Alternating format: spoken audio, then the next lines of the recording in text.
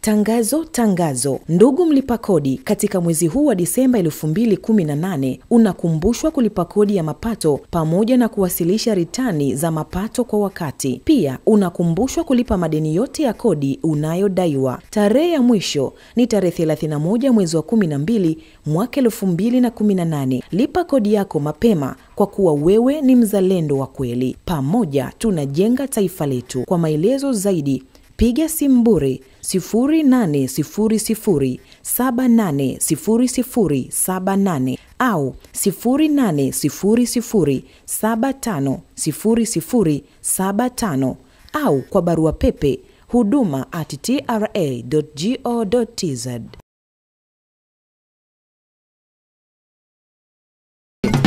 TRA, pamoja tunajenga taifa letu. Ni kweli mimi ni mwenyekiti wa umoja wa vijana Chama cha Mapinduzi. Kimsingi natokana na Chama cha Mapinduzi, lakini mimi ni mwenyekiti wa vijana wote ndani ya mkoa wa Songwe, na ndio maana hata mafunzo ya leo ambayo tumeyatoa tumewaalika vijana wote ambao wanaweza kufika. Na haya mafunzo tunatoa bure.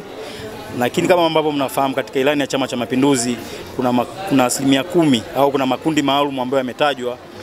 Tunasema makundi ya wanawake, vijana na walemavu. Haya ni makundi maalum.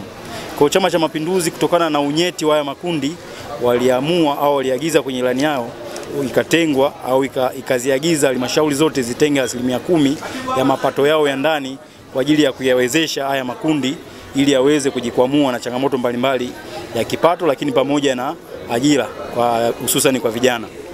Na ndio maana leo tuko hapa tunafanya semina ujasiriamali kwa vitendo. Madhumuni ya kuleta hii semina kwa sababu tunaamini fedha zipo.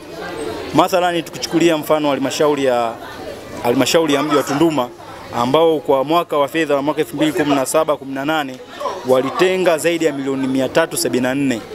Lakini mpaka mwaka wa fedha huo unaisha waliweza kutoa milioni 100 pekee kwa ajili ya makundi yote, wanawake, vijana na walemavu.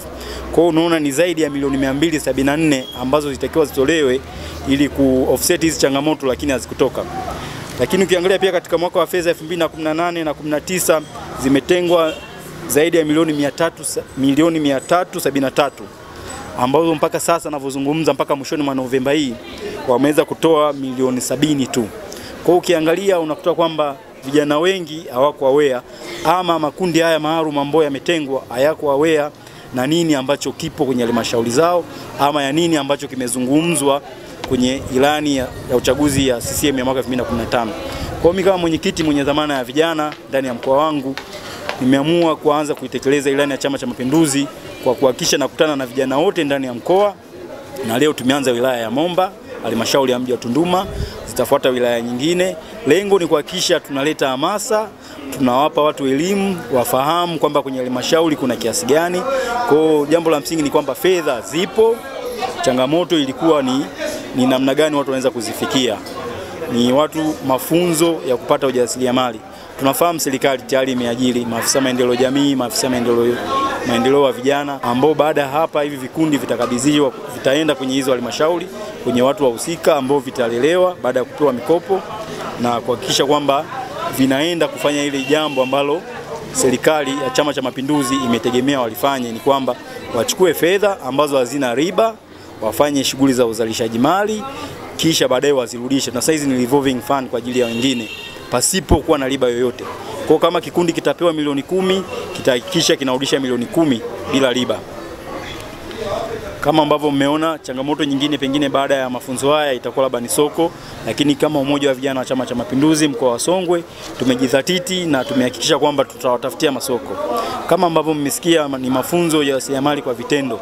Watu waenda kufundishwa namna kutengeneza sabuni za unga, kutengeneza sabuni za maji, kutengeneza batiki, kutengeneza vikoi, kutengeneza jiki, kutengeneza dawa za kusafishia vyoo na masinki. Kwa ukiviona hivyo vitu vyote ni vitu ambavyo tunavitumia kila siku ya maisha yetu. Kwa jambo la kwanza, tayari tuko kwenye mazungumzo na wakurugenzi, lakini pamoja na watu ambao wanahusika, nikiwa na maana na mkuu wa mkoa kama mwenyekiti wa kamati ya maandalizi ya Mwenge, kwamba sasa ni wakati wa kuangalia namna gani tunaenda kuwaempower vijana wetu au haya makundi maalum ili aweze sasa kuchukua hii fursa. tumeona siku zote wakiwa wakinunua vitenge. Ndani ya mkoa wa Songwe hamna viwanda vya vitenge ama kanga ambazo zinatengeneza maua ya mwenge. Lakini kupitia hivi vijana ambao kuna makundi ambao watatengeneza batiki, tutawaomba waweze kutengeneza batiki nzuri ambazo hizo tutataka zitumike kama sare au sehemu ya sare au moja ya sare ambazo zitatumiwa kwenye sherehe ama maadhimisho ya uwashaji wa mwenge mwakani ambao yanafanyika kitaifa ndani ya mkoa wa Songwe. Kupitia hiyo tayari tutaenda kuvihakikisha tunaviinua hivi vikundi. Lengo la kufanya hivi ni kuhakikisha kwamba tunapata masoko. Lakini pia tumekaa tunakutana na wakurugenzi, tunawaambia na tunawaomba na kuwashauri kwamba tuhakikishe sasa katika makampuni yote ambayo yameshinda tenda za kufanya usafi ndani ya taasisi zote za umma ama ofisi za umma, basi waziagize, wazielekeze, zinunue vitendea kazi vyao, mfano vifaa vya kusafishia kama sabuni, mfano jiki ama dawa za kusafishia vyoo na masinki, wanunue kwenye hivi vikundi ambavyo tumevipa semina, kwa sababu vinazalisha bidhaa zilizobora katika bei ya kawaida kabisa ukilinganisha na bei ya soko iliyopo. Hiyo ni soko lingine. Lakini kwenye sabuni tunafahamu tuna hoteli ambazo zinatumia sabuni za maji kwa ajili ya kuoshea, kuna wakina mama ntilie.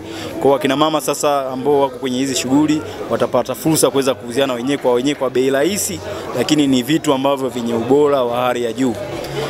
Lengo na madhumuni ni kuhakikisha kwamba katika hii awamu ya kwanza ambao tunazungumkia katika wilaya zote, tukutane na angalau kati ya vijana 2000 mpaka 3000.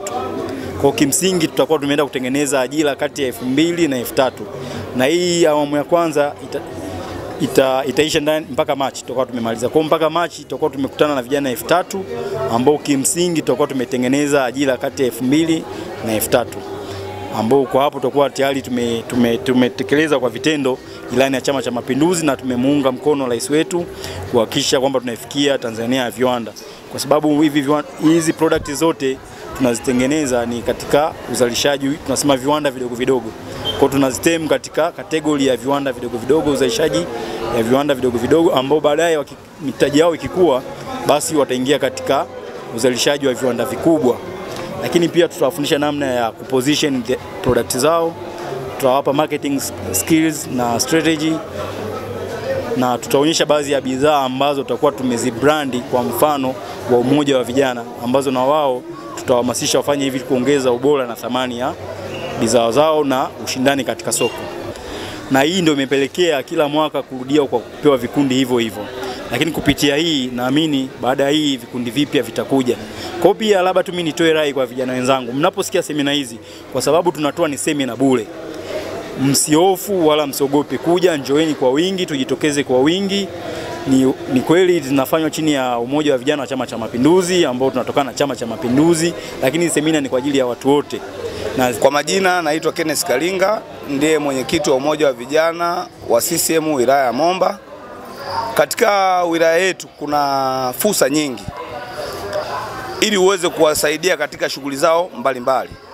Katika wilaya yetu, halmashauri yetu imeweza kutenga zaidi ya milioni 170 na kitu kwa ajili ya kuwapa vijana. Mpaka muda huu imetolewa milioni 100.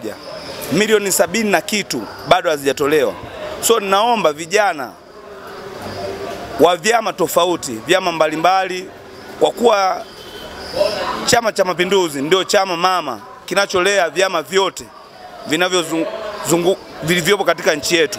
Tunaomba vijana wajitokeze kwa wingi ili waweze kuchangamkia fursa hii ambayo ipo mbele yetu. Na wengi hawana ajira.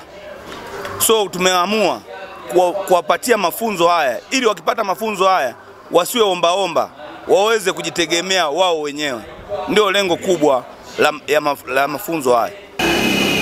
Kwa jina naitwa Adam Shome Mtaki.